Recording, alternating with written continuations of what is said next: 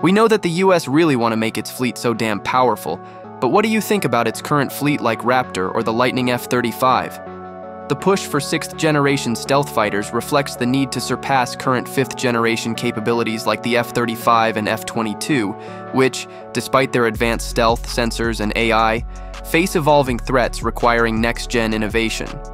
6th-gen fighters aim to integrate breakthrough technologies such as tailless airframe designs for enhanced stealth and agility, hypersonic propulsion for Mach 5+ speeds, and directed energy weapons for precision strikes. A core argument for 6th-gen development lies in network-centric warfare, enabling seamless data sharing across drones, satellites, and ground systems for real-time decision-making. Unlike upgraded 5th-gen jets, new airframes could embed AI-driven autonomy, allowing unmanned operations or command of drone swarms.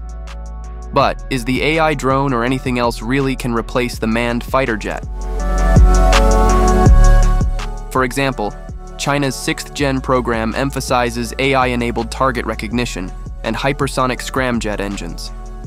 The U.S. Air Force's NGAD and Navy's FA-XX programs aim to counter such threats with tailored designs, though congressional scrutiny over funding and transparency persists. Critics question whether new airframes are necessary, arguing that 5th-gen upgrades could enhance sensors, computing, and stealth coatings at lower cost. However, renderings from firms like Lockheed Martin suggest revolutionary stealth geometries, eliminating vertical tails and using metamaterials to reduce radar signatures beyond F-35 capabilities. Combined with variable cycle engines for fuel efficiency and thrust, these designs promise survivability in anti-access area denial A2AD environments.